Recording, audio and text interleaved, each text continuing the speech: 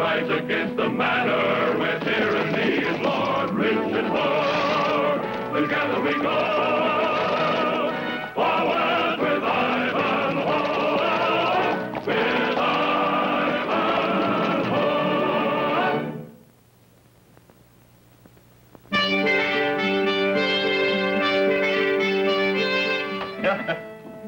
Here you are, Sir Ivanhoe. A brace of pheasants, and you'll taste none better in all England. Delicious, mine host. You've done nobly.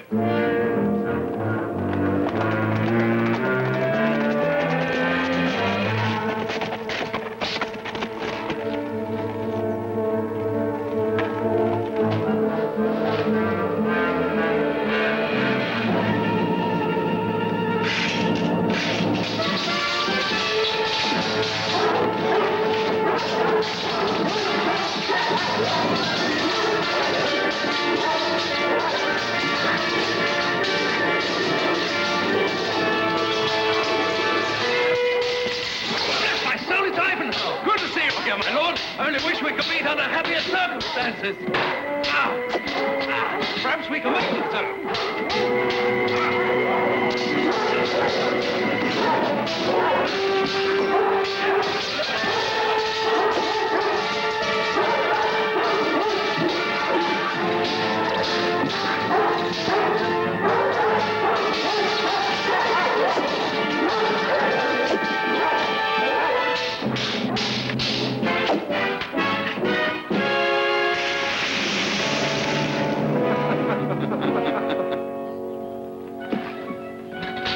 So, my lord. Thank you, Ivanhoe. Are you hurt? Not a scratch. Thanks to your timely interference and that plucky animal of mine. My lord links our deeds together. I hope you're as honored as I am. What do you call her? Juno. Your friend to go, Juno? Not always, as you've just witnessed. However, she seems to like you. Tell me, my lord, have you any idea who your attackers were? The crests on their tabards were obviously disguised. Equally obviously, they were followers of Prince John. They were after a large sum of gold that I'm taking to London to aid King Richard's cause. You know, Ivanhoe, that I've been traveling the length and breadth of the country for months now, raising money from those nobles who are loyal to King Richard. When we have a sufficient amount, we hope to raise a company of men and send them in search of Richard, who, as you know, is a prisoner somewhere in Europe. Well, Malcolm, we'll take no more risks with that treasure of ours. Bring it inside. Yes, my lord. Will you join me for lunch, my lord? I'd be delighted.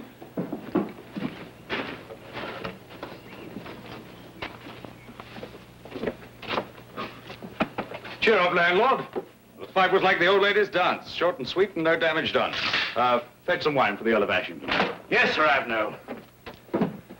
Excuse me, Sir Ivanhoe. Did you say this gentleman was the Earl of Ashington? Oh, I did. Why do you ask?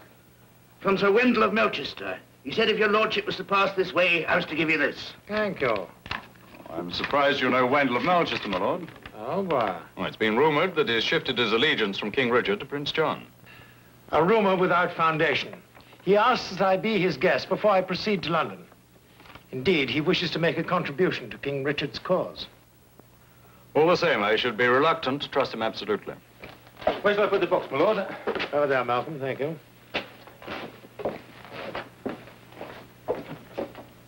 My lord, I ask permission to travel with you to London. Well, always happy to share your company, Ivanhoe, but why? One attempt has been made to rob you. There may be others. I wouldn't like that to happen. Neither should I. Permission granted. Thank you, my lord. Oh, hello, Juno. Well, you have indeed made a friend, haven't you? So it seems. Yes. Try this pill, my lord, and see if it does not relieve the pain in your stomach. Thank you, apothecary, but nothing will relieve the pain in my stomach but that incompetent fool's head at the end of a pole. You were sent to ambush Ashington while he was still on the high road. Why didn't you do it? He quit the high road before he reached us, my lord, and took a path through the forest. Before we discovered it, he was almost at the inn. You could have robbed him at the inn. That was our hope, my lord. Had we not encountered the knight Ivanhoe. Ivanhoe? Are you sure it was Ivanhoe? Aye, my lord. That's what the Earl of Ashington called him. Very well, you may go. You too, apothecary. I sent him an invitation to visit us, but I merely used it as an alibi in case I was accused of his murder. I didn't think he'd be alive to receive it. It was fortunate that you took such a precaution. I know not which is the bitterest pill to swallow. That of my apothecaries or my soldiers. Maybe your soldier's pill is not as bitter as my lord thinks. Perhaps it can even be made to taste sweet. How so? Ashington thinks you are still loyal to Richard. When he arrives on the morrow, greet him graciously, give him the gold he expects, and then rob him. In such a fashion that he need never know that he's been robbed. You pick a strange time to jest, Master Timon. I do not jest, my lord. Perhaps my lord would be kind enough to tell me the difference between these two coins. I see no difference in them. Look carefully, my lord. I'm not blind, man. I tell you I see no difference in them. But the fact is that one is counterfeit. Which one?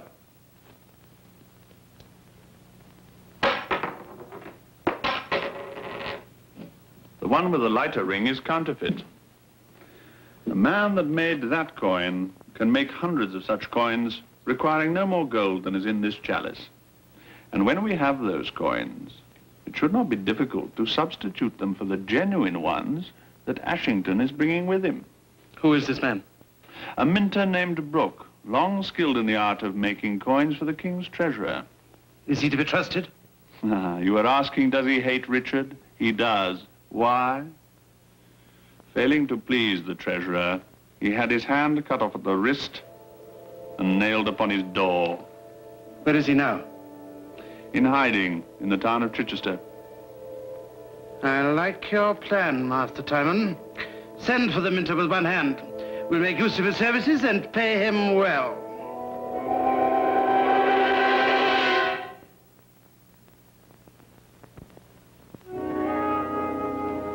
When my Lord Treasurer deprived me of my left hand, he little thought that he was taking one tool only to provide me with another. These are ready.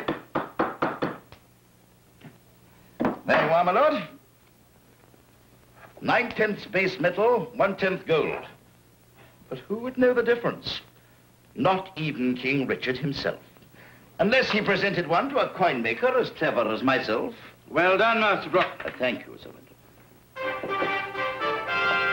Ashington. When does my lord want the rest of the coins? Not later than midnight. You shall have them.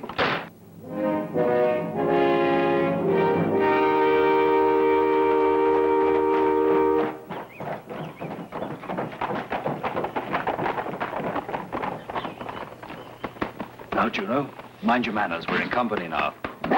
That's it. My compliments, my lord, and welcome to Belchester Castle. And mine to you, my lord. Allow me to present a friend of mine, Sir Ivanhoe. My compliments, Sir Ivanhoe. And mine to you, Sir Wendell. Here's a box, my lord. Ah, thank you, Girth. If my lord will allow, I would like the box kept in the castle vault during my stay. But of course, my lord. Oh, forgive me, Ashington. I have a better idea. Have Girth take the box to your room and place it at the foot of the bed.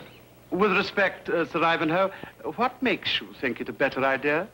Oh, no offense, Sir Wendell, but Ashington and I have been entrusted with a mission. And we would feel happier not to have to force you to share any of the burden of responsibility. Well, if you think so, Ivanhoe. I do, my lord. My lord. We must think of something, Timon. I'm doing my best, my lord. If I'd known of Ivanhoe's intention, I'd have put Ashington in the tower room. That at least has a secret passage, and we could make the exchange without interference. Perhaps I can still suggest it. And further arouse Ivanhoe's suspicions. No, we must do something better than that. If my lord will drink this. What is it? An opiate to soothe my lord's nerves and make you relax. Relax! Relax! That's all I'm told. I'm sick of your pills and potions. Get out! Get out, I say. One moment, apothecary. You say that this opiate that you have just prepared would soothe my lord's nerves. Have you an opiate that would put him into a deep sleep? I have such an opiate, Master Timon. Is it in your bag? Yes.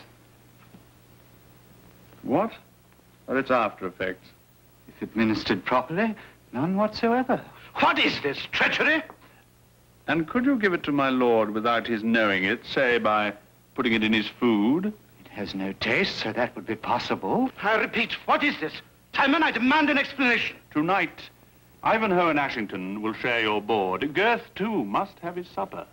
Yes, go on. This is the idea we've been waiting for.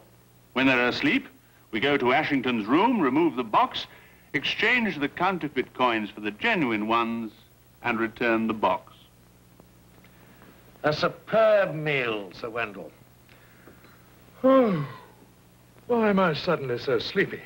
Oh, you traveled a long distance today, and food always makes one sleepy. You too, Ivanhoe. Forgive me, my lord. I can't think why I'm so tired. As you are leaving early in the morning, you probably wish to retire to your chambers. I should like to give you a toast. To King Richard. Ah, King Richard. to King Richard. Master Timon, the purse. Not as much as I should like to give you, Ashington, but I doubt if there's that much gold in England. I hope it will help a little. Thank you, my lord. On behalf of myself and King Richard.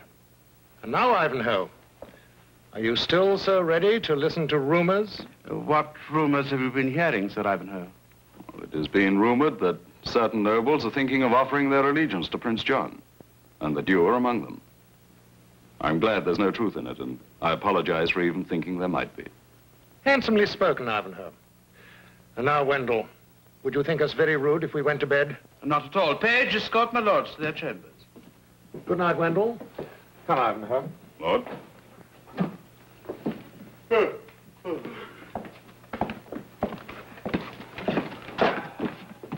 Everything all right, Garth? Oh, everything all right, sir. Oh, except that Juno wouldn't eat her supper tonight. Oh, why not, Juno? Weren't you hungry?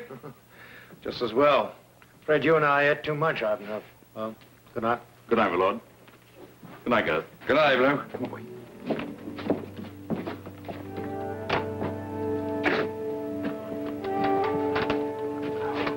Why do you suppose a hungry dog like Juno wouldn't eat her supper? I don't know, my lord. What did you say? I said I didn't know why, my lord. Unless it's the reason most dogs don't want to eat bad or poisoned food. Why would anyone want to poison a dog like Juno? I don't know, my lord. Good.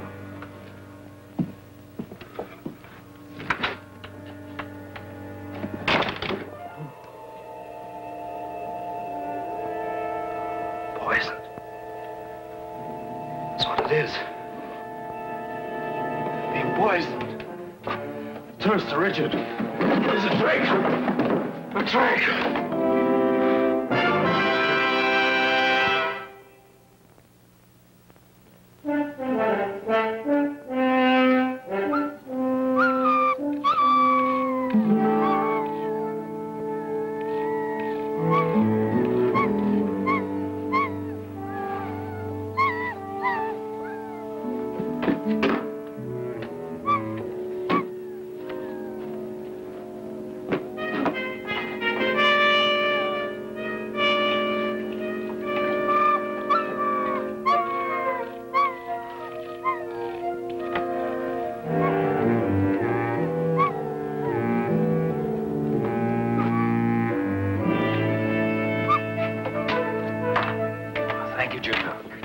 Been for you, I'd have slept all through the night.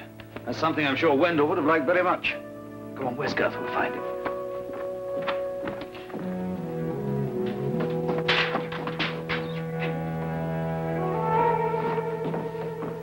Come on, John.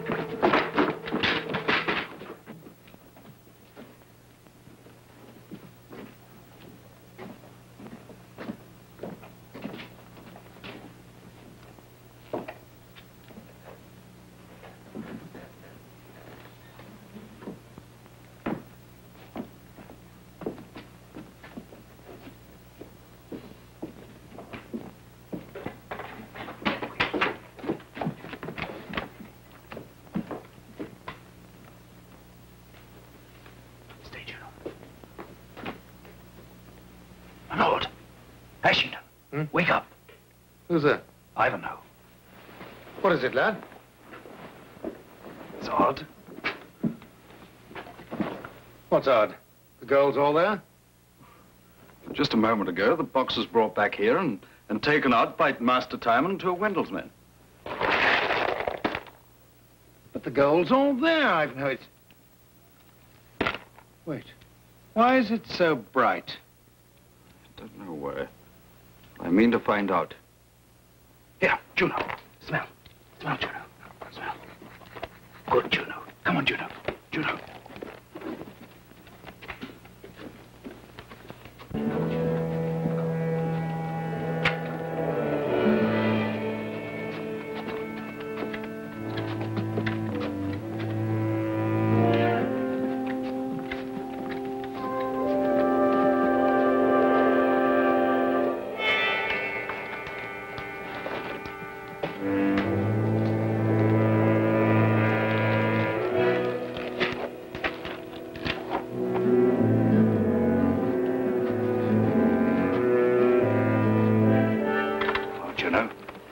Now we know why Wendell was willing to make his contribution.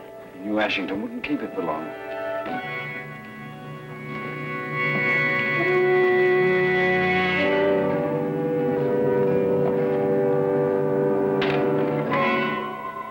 Seize him!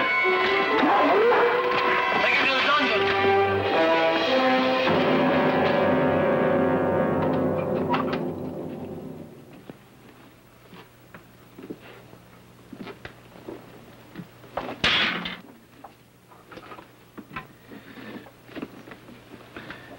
Ivanhoe, you're in a difficult position, but I'm prepared to release you on one condition. That you keep what you know to yourself. And if I don't? I shall have you put to death. Murder is not so easily concealed, not even in Prince John's England. And at this moment, Ashington awaits me in his chamber. Should I remain absent indefinitely, he will begin to make inquiries. It won't be difficult to explain your absence to Ashington. Give me that seal of yours. Give me that seal. Or would you prefer my men to take it from you, just as the coin maker had his hand taken from him?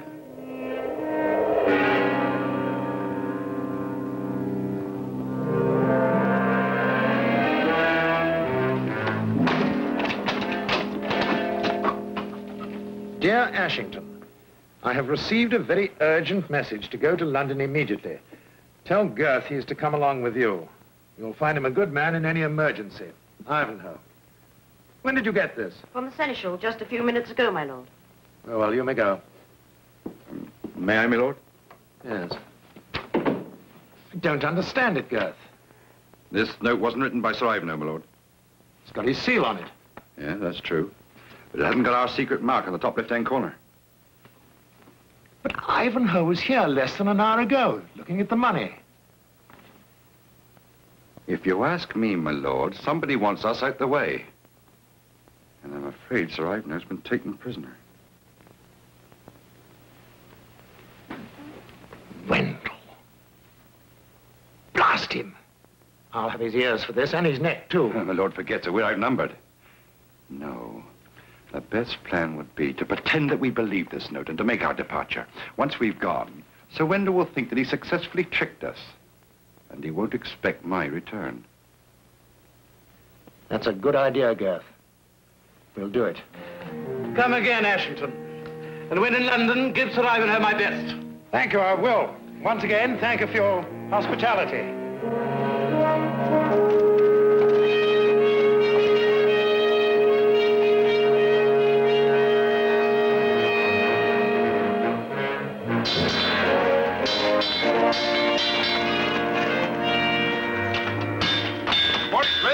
Morning. I'd like to borrow some of your tools, such as this and this. What in about that? That's all right. I'll bring them back. His lordship will pay you handsomely. Pay? Ah, that'd be different. Come on, then.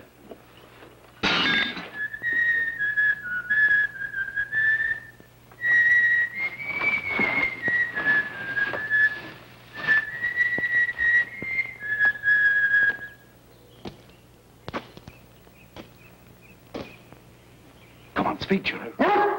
Louder. Louder. Louder, Juno. Louder. Louder. Go on, keep speaking. That's it. Louder. Hey, you, not so much noise in there.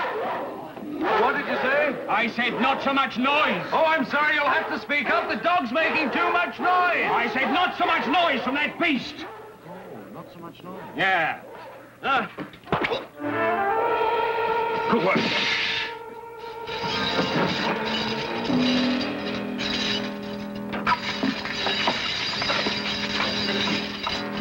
Let's get inside. All right, quiet, Jura. You've done your job. Come on, we'll find the gold. Come on, Jura. Up.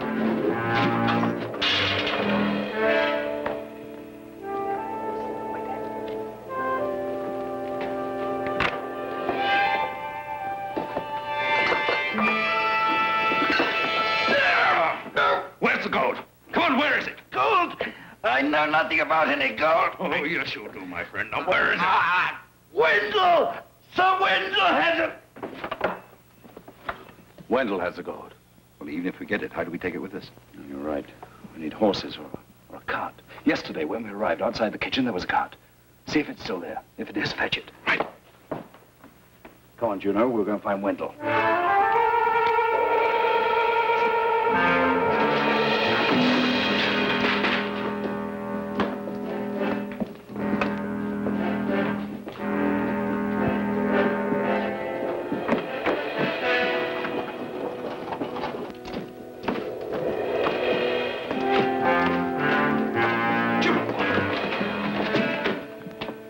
I had the gold brought in here so that you might count it yourself before putting it in the vault. Plenty of time for that later. First, we have to decide how to get rid of Ivanhoe. Juno, get it. Keep that dog away from me.